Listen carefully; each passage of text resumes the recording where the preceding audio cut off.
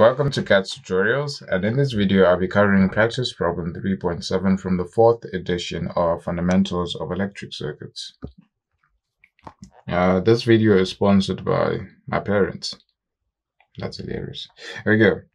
So this practice problem is under the section 3.5 in the textbook, which talks about mesh analysis with current sources. So it talks about case 1. So you have case 1, where you have a current source like that. You have a current source and you have a mesh current, right? Let's say this is 5 amperes, right?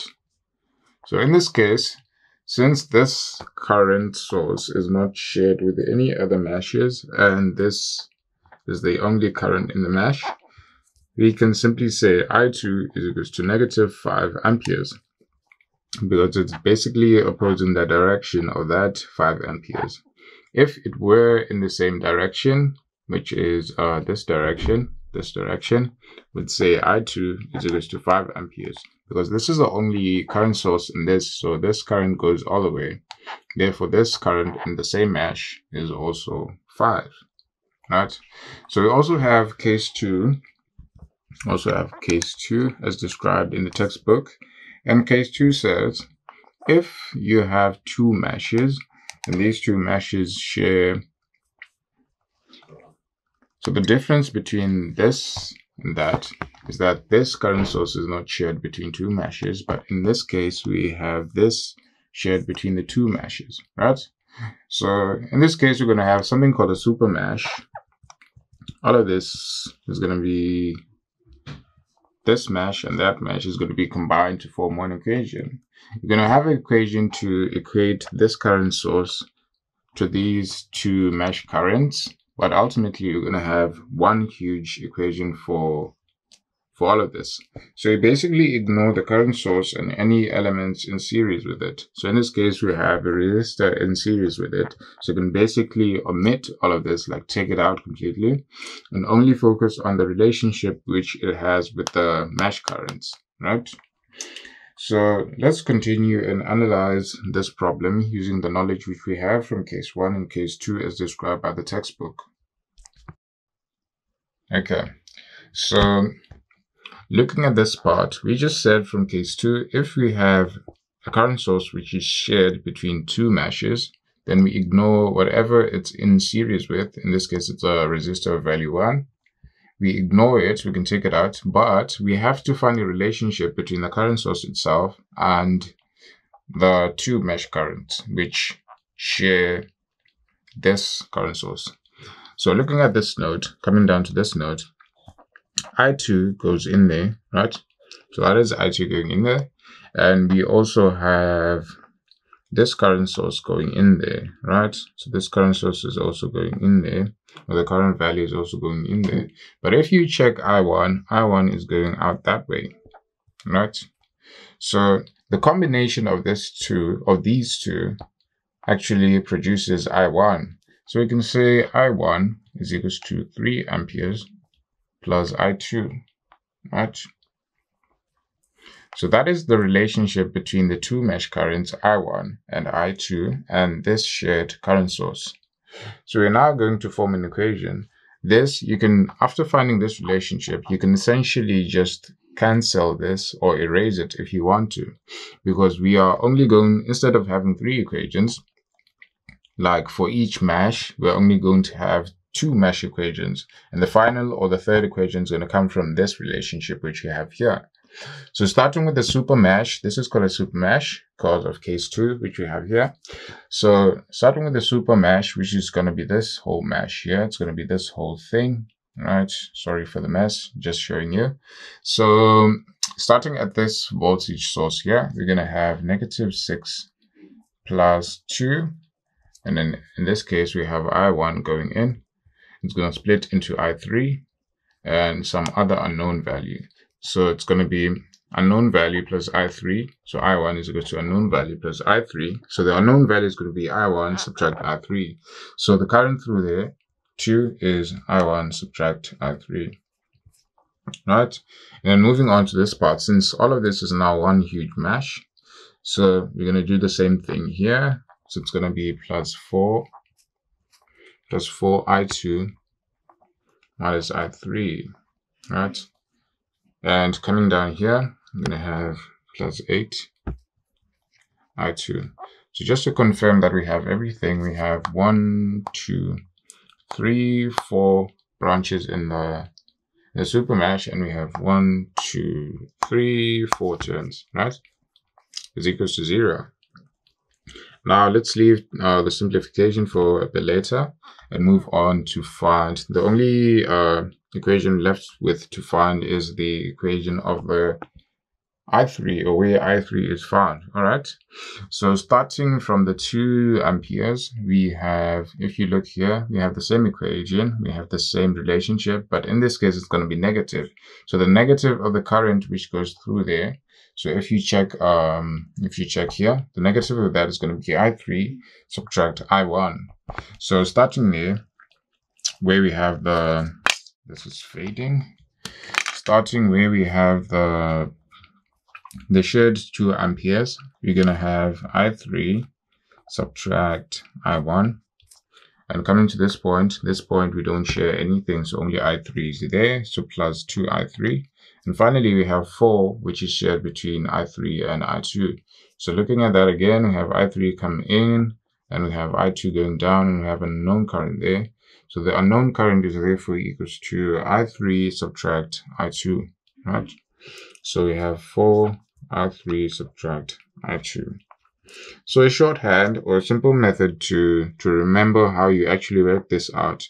If you're dealing with the I3, or if this is the equation for I3 and it shares a resistor with, let's say, 4, just say the current mesh current, as in the mesh current which you're working on. In this case, this is the third equation, which is we're interested in I3. So you're just going to say that, subtract the other one.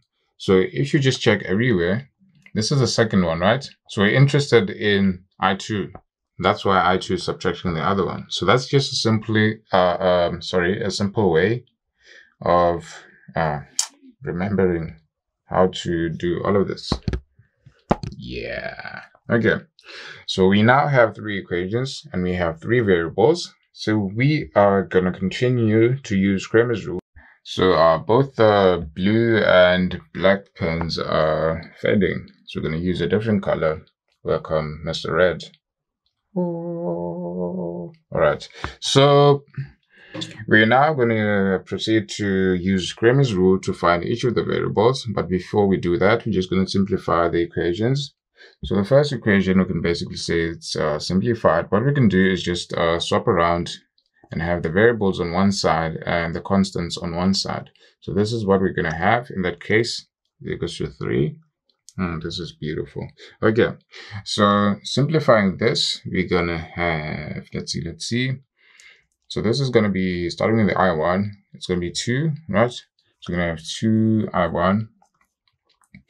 Looking for I2, you're going to have 4 plus 8. So we're going to have 12 I2. Then we're going to have, looking at I3, you're going to have negative 2, and we're going to have negative 4. And the sum of that is negative 6, basically. So negative 6 I3. And looking at the constants, we're going to have negative 6. Taking it to the other side of the equal sign, it's going to be equals to 6. So this is our second equation. So that is our first equation. This is our second equation. And finally, let's simplify this one. So starting with the I1, we're going to have negative 2 I1. All right. So we're going to have negative 2 I1. Then going to I2, you're going to have negative 4 I2. Negative 4 I2. And finally, looking at I3, you're going to have 2i3, 2i3, that's 4, and that's going to give us 8. So 8i3 is equals to 0 because we don't have any constants, or we don't have any, constants in the meshes which we're interested in, which is fine. So this is the third equation. So we're now going to transform all of these equations into matrix form so we can perform Cramer's rule. So using the form AX is equals to B, which is the general form which I use when working with Cramer's rule. So you're going to have the A matrix is going to consist of, as you know, it's going to consist of, wow. Okay, so if you are unfamiliar with Cramer's rule, you can check my tutorial on that. But as I continue, the A matrix is going to consist, it's going to consist of the coefficients of each of the variables we're interested in. So in the first equation, the coefficients are 1, -1, and 0. So 1, -1, and 0, right? And equation 2, the coefficients are 2, 12, -6. 2, 12, -6. And in the third equation, our coefficients are -2, -4, and 8. -2, -4, and 8. All right. And then here we have the variables which we're interested in. The variables are I1, I2, and I3. And on the other side, we have the constants which are on the other side of the equal sign. So you have 3, 0, 0. Wait. Nope. We have 3, 6, and 0. Okay. 3, 6, and 0. Right? That's what we have. So this is the matrix as it stands. So we're asked to find all of them. So basically you're asked to find all the mesh currents. So we're going to have to do, using this, which is Cramer's rule, we're going to have to find all the deltas and the delta of the A matrix, of course, right? So let's just erase this. Let's erase that. So we can proceed to find the delta or the determinant of the A matrix. So starting with that, delta, let me use smaller font so I can have more space to work with and not always erase stuff. So the determinant of that, we're going to have that, -2, -4, and 8. All right. So proceeding to calculate that, we're going to have 1, 12 multiplied by 8, subtract -6 multiplied by -4, -1, we're going to have 2 multiplied by 8, we're going to have -6, -2, we're going to have +0, anything multiplied by 0 is 0, so we're just going to leave it like that. So punching this into your calculator, let's do that quickly. Where's my calculator? Here it is. So punching this into your calculator, you're going to have 12 multiplied by 8, 12 multiplied by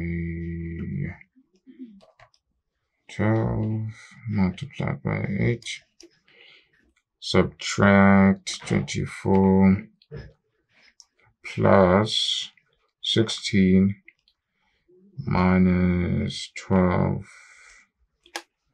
and the answer to that is 76, right? Moving on to find delta 1. Let's find delta 1, and we form delta 1, or the determinant of the second form of this, by shifting this B matrix to the first column. That is Cramer's rule, so we shift that there, and we have -1, everything else stays the same, -1, 12, -4, 0, -6, 8. Right. Then finding the determinant of that is going to be equals to 3 multiplied by 12, 8, subtract -6, -4. So that is that, 12, and subtract -6, -4. You're going to have minus 1, right?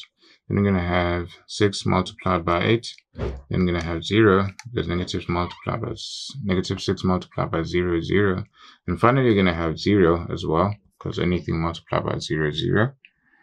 And so we plug this into a calculator. We're going to have 3 multiplied by 12 multiplied by 8 multiplied by 8, and then subtract -6 multiplied by -4. Then we're going to have plus 6 multiplied by 8. And the answer to that is 264. We now move on to find, let's do it here. Now move on to find determinant 2, right? Determinant 2, form that by moving the B matrix to the second column of the A matrix. So we're going to have 3, 6, 0. We're going to have 0 minus 6, 8. Which is going to be equals to 1 multiplied by 6 multiplied by 8. Then subtract 0 because negative 6 times 0 is 0. I'm going to have negative 3. Then I'm going to have 2 multiplied by 8. Then I'm going to subtract negative 6 multiplied by negative 2. And finally, we have 0. Anything multiplied by 0 is 0. Plugging this into a calculator, we're going to have, let's see. You're going to have 6 multiplied by 8. And we have negative 3 multiplied by 2 multiplied by 8. Subtract 12. And the answer to that is 36, right? And finally, we're going to find delta 3. Let's find delta 3 down here. So delta 3 is equals to, shift the B matrix to the third column, right? So we're going to have that.